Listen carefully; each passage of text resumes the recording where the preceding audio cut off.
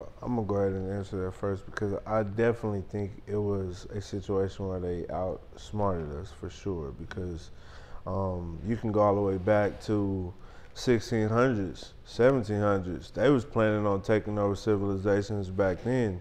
That wasn't really necessarily our narrative. Our narrative from the beginning and from the past. Even over in Africa, we was helping other civilizations.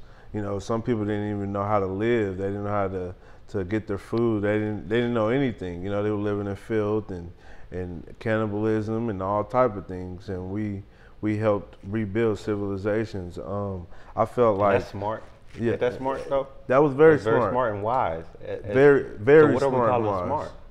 Too. If they got that from us, like They did get it from us, exactly. They did get it. They did get it. But as far as the evilness of it, man, I'll be wondering how they got that part of it. You know what I mean? Because to think that evil even back then, like, where did that come from?